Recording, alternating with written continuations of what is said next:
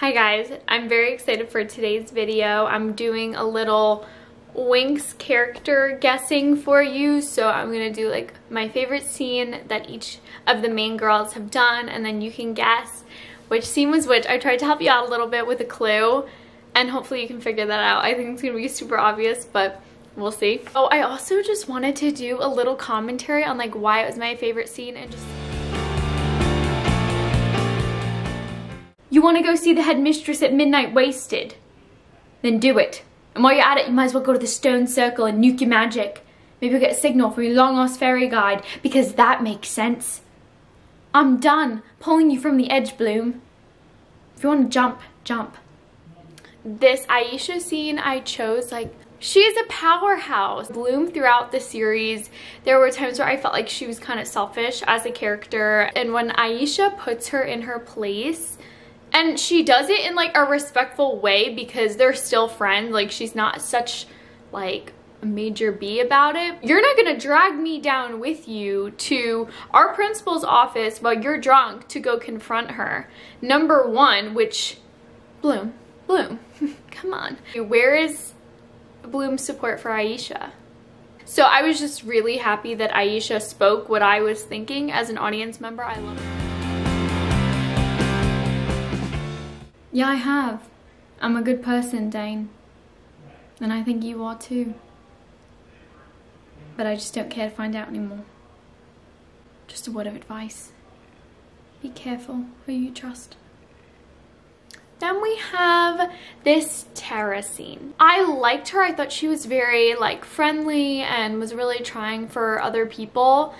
But I also thought she got offended easily, and also I think that was supposed to be her insecurity, which I understand. But in this situation, being offended was justifiable. So rude, that video. I was so mad. I was appalled. And for her to even speak politely to him, I was like, power to her. Because if that was me, I'd be like, get off my doorstep, do not come near me, you really have the nerve. She's not knocking him down, I think, because she knows that he's in a vulnerable position. He was probably saying a lot of those things to like be cool. It was still wrong. So I'm glad that she recognized, you know, that one situation doesn't encompass the whole person, but hey, like, I don't have to put up with that, right? Very powerful. Do you know what that means for me, Aisha? Being realistic?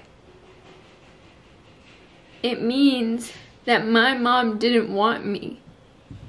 It means that she looked at me when I was a baby and gave me up. You don't think that I've thought about this every single day since I found out I was a changeling? I have to believe that there's something else. And we have our Bloom scene. And I feel like I needed this scene because it was the real moment where I did feel bad for Bloom as a character. You know, like I said, Bloom did get on my nerves a little bit. And I actually thought Abigail Cohen's acting was really good. I thought that this was like the one moment where you're like, oh my gosh, that would be really terrible. Kind of, this is summing up the reason why she's doing all this stuff. She feels like major abandonment in this scene. And I just felt like it really humanized her as a character. So I was really glad for that conclusion. Ricky was my best friend. I didn't mean to hurt her. I lost control, and it was better for my mom if I had done it on purpose. So if everyone thought I was a raging bitch and a monster, at least I wasn't weak. Okay, so now we have Stella. She was fine.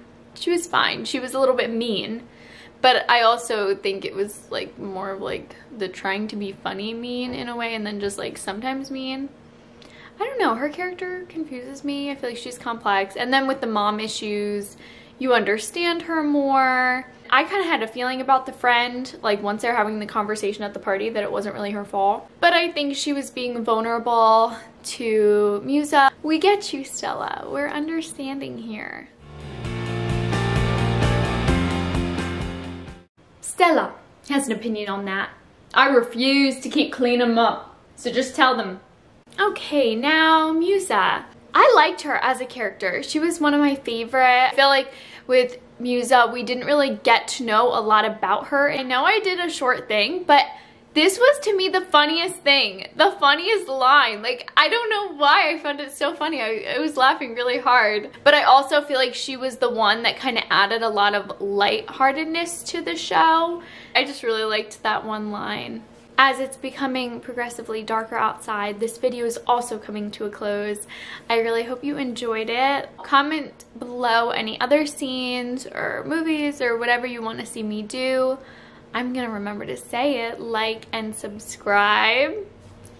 Round of applause for me. Thanks guys, have a great day.